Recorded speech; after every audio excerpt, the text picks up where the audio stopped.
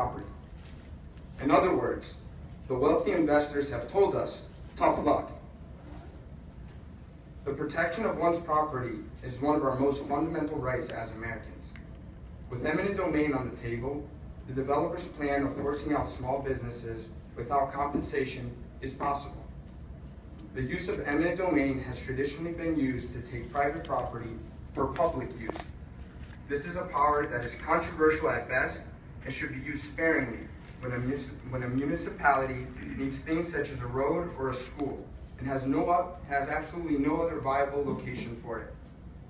The idea that a private investor can forcibly take someone's property for their own benefit is not only troubling, it is unconstitutional. Look no further than to New London, Connecticut, where this was a massive failure. Additionally, eminent domain ensures the owner's fair market value for the property.